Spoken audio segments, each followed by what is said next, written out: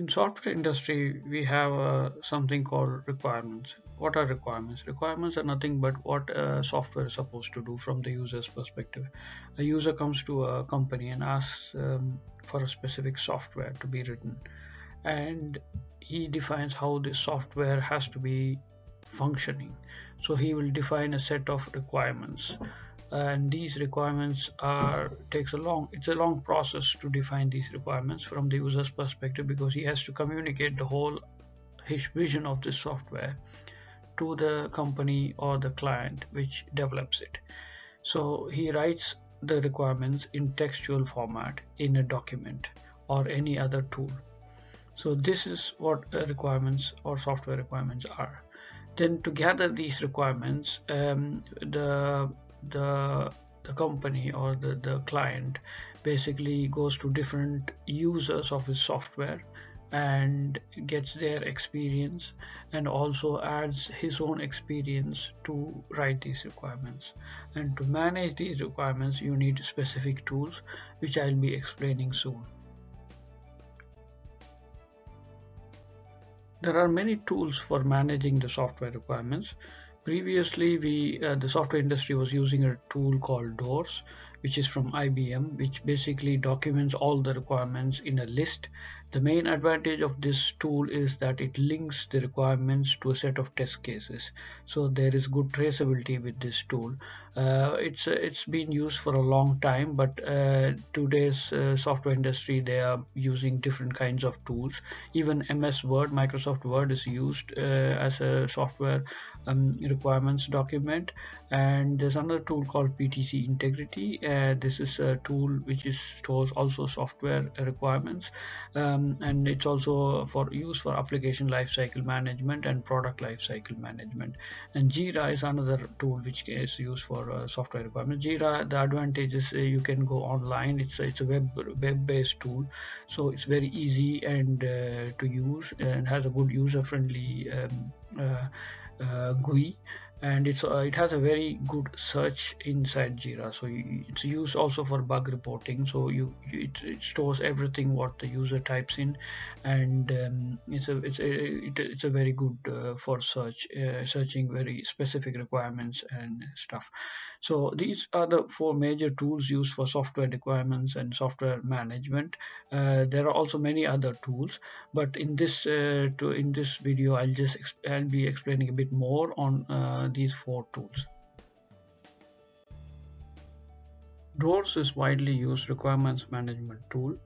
It comes with a Windows client and also has a web client. In DOORS, you can link the requirements to test cases, which is a big plus point for DOORS, for it to be having the traceability. Scalable if the requirements grows, and can navigate through different projects. So if the requirements grow, the database is so big that it can handle a large requirements base, and the requirements are stored at a central location, and it's easy to track, and requirements are traceable, which enhances productivity. And it also enables multiple users to work on the same document, which is a big advantage of DOORS. And DOORS is widely used in the aerospace and automotive industry for as a main requirements management tool, and it is from IBM. Microsoft Word is also used for requirements management, and it's more cheaper compared to DOORS. As it's widely used tool, the knowledge is widespread and it's very easy to use. And since it's from Microsoft, it integrates with other tools from Microsoft, like Microsoft PowerPoint, Microsoft Project, and other tools. It can add images, designs, links, and a lot of things can be done with Microsoft Word. But the problems or the downside is like versioning is a problem, and traceability is also difficult, and tracking changes within the document is also not easy. But one good point is Microsoft Word documents can be exported in different formats and is easy to share. That's another advantage, and it can also be published on the web with the HTML or other web formats. Yeah. PTC Integrity is also a requirements management tool, unified requirements management tool with traceability, change, and configuration management. Requirements can be linked to design, development code, and testing framework.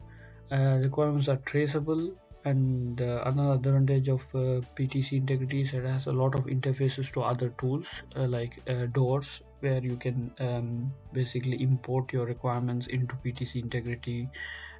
This is a very good thing to do, since doors is not much widely used, and many companies are moving to new other tools.